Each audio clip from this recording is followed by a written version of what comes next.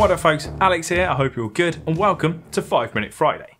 If you haven't guessed already, today we're talking split screens. Now split screens are actually really cool, there's loads of really funky uses for them. You can use them in vlogs as a narrative like I did at the start of this video. They can help to chop things up and make things move along at a really nice pace.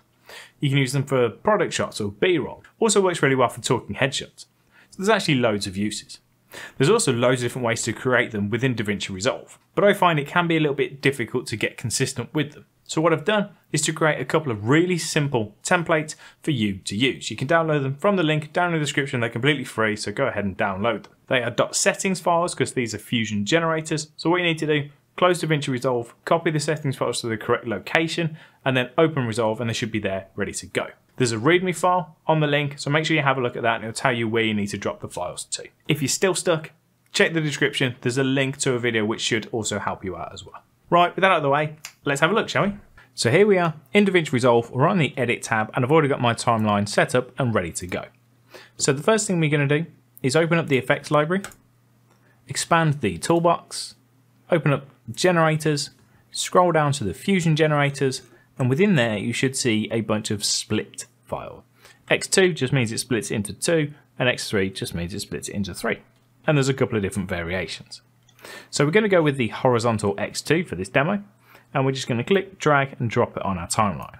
If you give it a click, open up the inspector, within the fusion tab at the top there's a few options in here. By default the actual border is black, which is why you can't see it, but what I recommend you do, drag it, make it a different colour, it's easier to see and it's easier to line up all your footage that way. Now this border has to be above your 2 video clips for it to work well. So what we want to do, this is on video track 1 at the moment, we want to drag it up to video track 3, so then there's room for 2 clips underneath. If you're using an X3, you want to drag it up to video track 4, so there's room for 3 clips underneath. So what we're going to do, click, drag up video 2, and then do that again to video 3. I'm going to grab 2 clips from my media pool and put them underneath like so.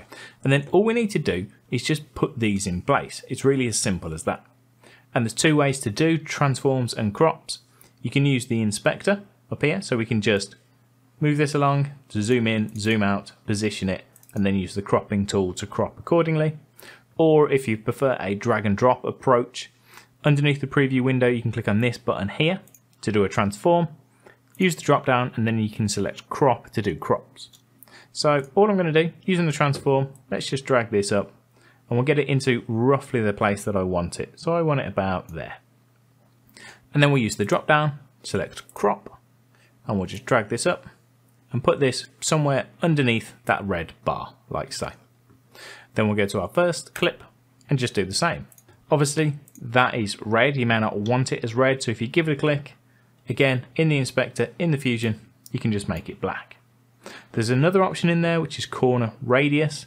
So at the moment, as you see, it's got a hard square corners. But if you wanted to do a slightly more old school retro look, if you just drag the radius up, it'll curve out those corners. And then if you want to stack clips like I did in the introduction, it's really easy. You just edit each track individually. So for example, we've got the coffee cup here. Let's say I only want this to be on screen for a short while and then we'll cut it. So we're going to give that a click. We're going to do Control and B to cut there, select the second clip, hit backspace to delete it, and then we'll grab another clip from our media pool and just drop that on there like so. You would then need to apply all the same transforms and croppings to this second clip, but what you can actually do to save a bit of time, click on the first section, right click, and then go to copy, or you can use Control and C. And then on the second section, right click and click paste attribute, or you can do Alt and V. And then within here, make sure that you tick zoom, crop and position and then apply. And then I'll put that clip in exactly the same position as the previous one. If you want this split screen to appear within something else, you can do that as well. So all I'm going to do, click on file and then I'm going to add a new timeline and create. You can give it a name, do what you want to do. And we're going to create that.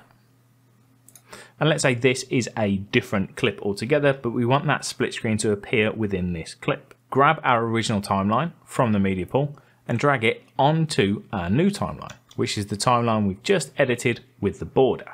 Now the joy of this If we give the timeline a click, we can then zoom that out, change the position, put it wherever we want. So then we could put some text underneath it. We could do whatever we want to do. We could put a nicer frame around it, or a bigger frame, or a border, or just whatever we want to do. We can put that split screen into other timelines or other projects. And that's it. It really is as easy as that. And that's it. I hope you enjoyed this video. If you did, thumbs up. Any comments or feedback, pop them down below. And if you're new here, don't forget to subscribe. Thanks ever so much for watching. Take it easy, folks. Until next time. Oh, I said that the wrong way. Until next time, take it easy. See ya.